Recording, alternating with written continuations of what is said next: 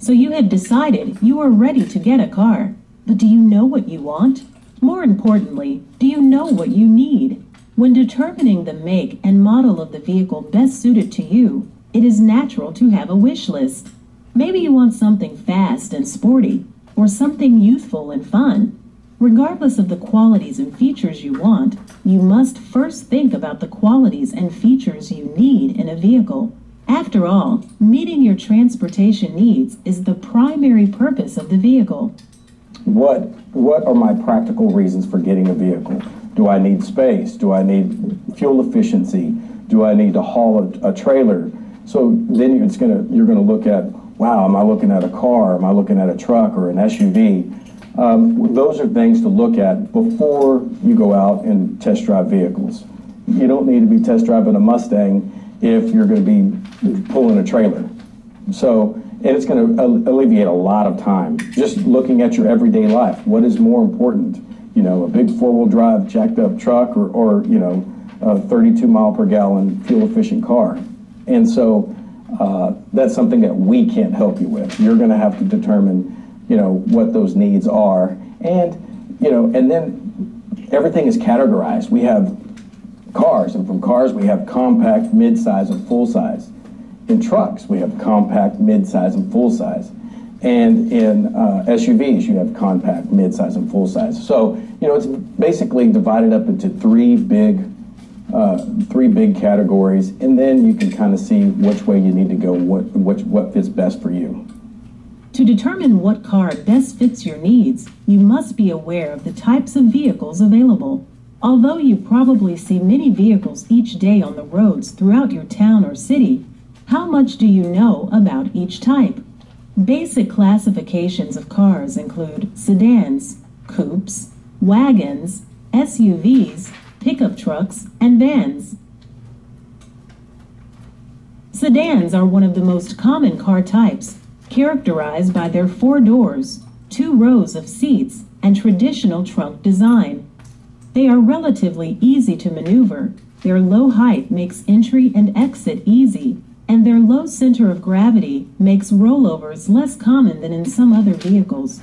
Generally, when compared to other types of cars, sedans have good fuel economy and are affordable. However, sedans are not suiting for towing or off-road driving, and all-wheel drive options are limited. A coupe is a smaller version of a sedan. It is generally a 2-door car with a traditional trunk design and either 1 or 2 rows of seats. Coupes are sometimes viewed as sporty due to their small size and the sport features they often offer, including a stronger engine and lower ground clearance. A primary advantage of coupes is their appearance and image. Other factors such as safety, affordability, and handling vary by make and model. The fuel economy of a coupe also varies greatly depending on its engine strength. Economy coupes with 4-cylinder engines get great gas mileage, while high-powered sport coupes with larger engines provide thrilling performance but below average gas mileage.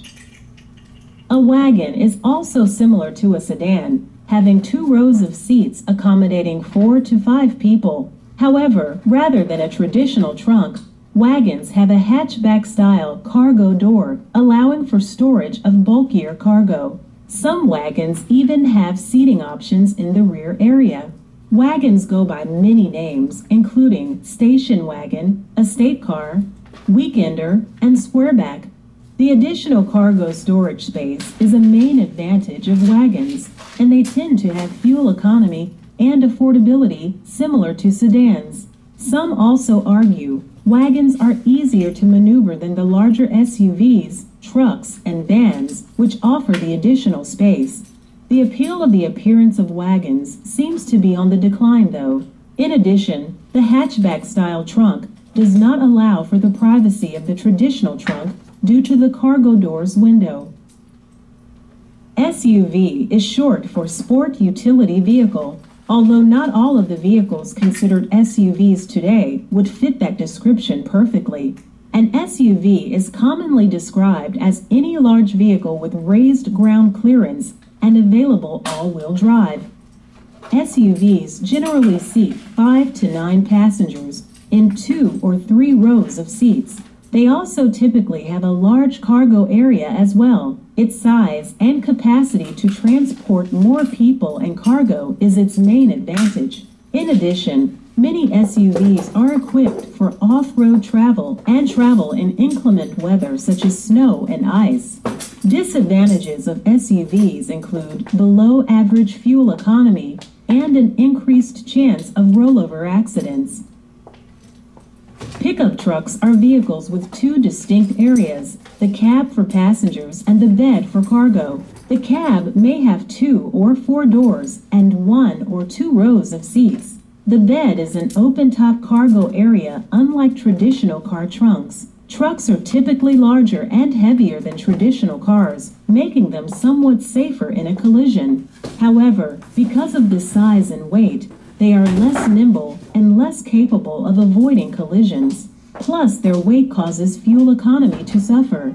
Trucks are one of the most suitable vehicles for hauling, towing, and off-roading because they are generally considered very durable.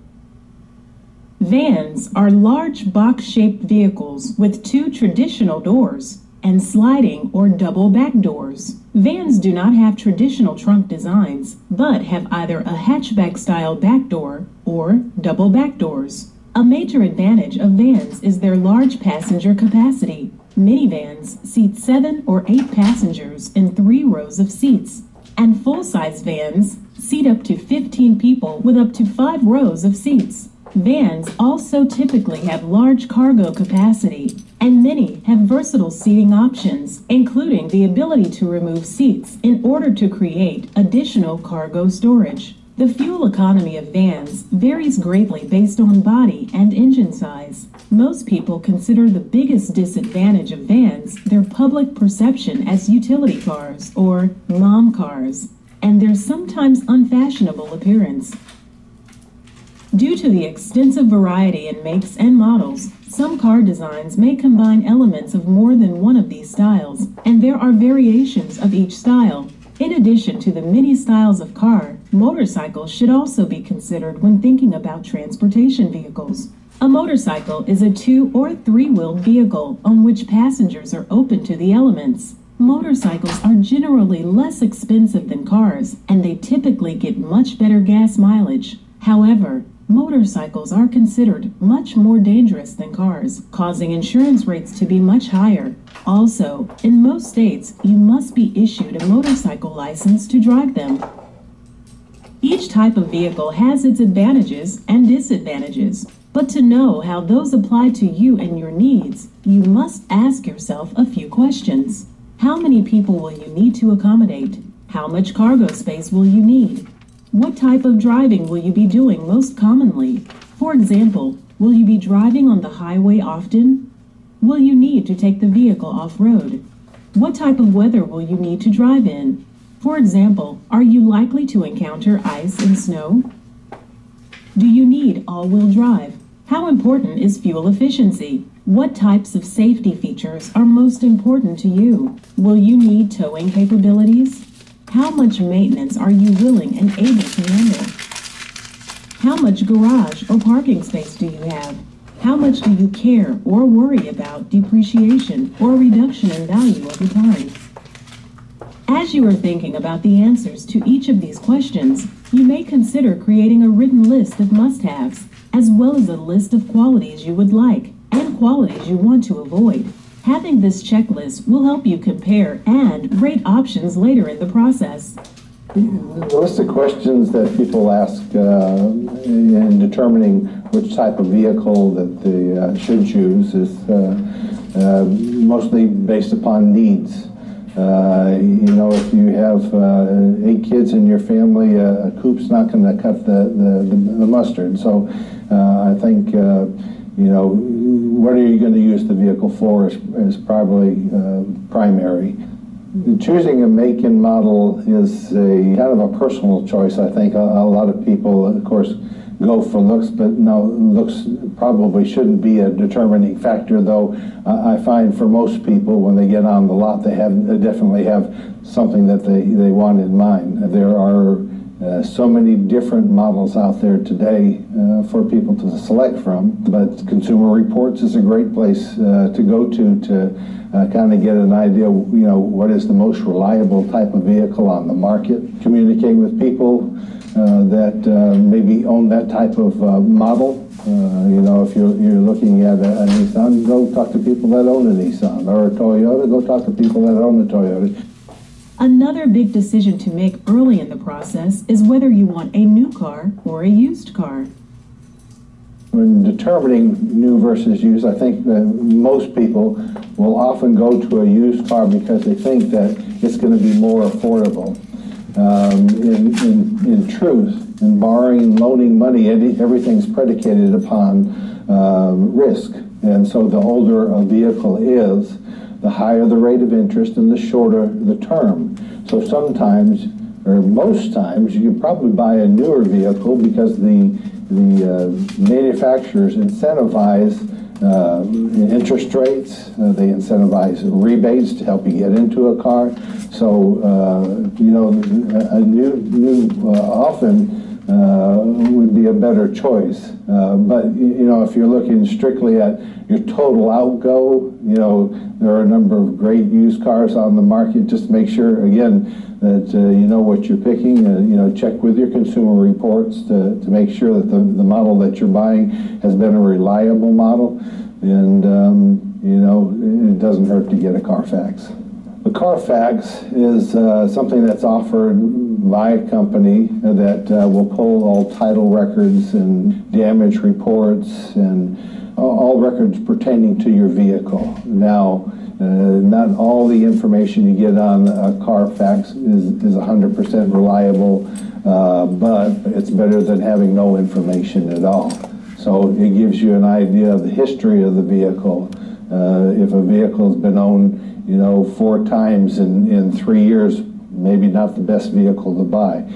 So Carfax gives you information like that. Finding a vehicle that fits all your needs is not an easy task. However, all of the preparation you do to fully realize, understand, and prioritize your transportation needs can make the process less overwhelming and ensure you choose the right vehicle for you and your situation.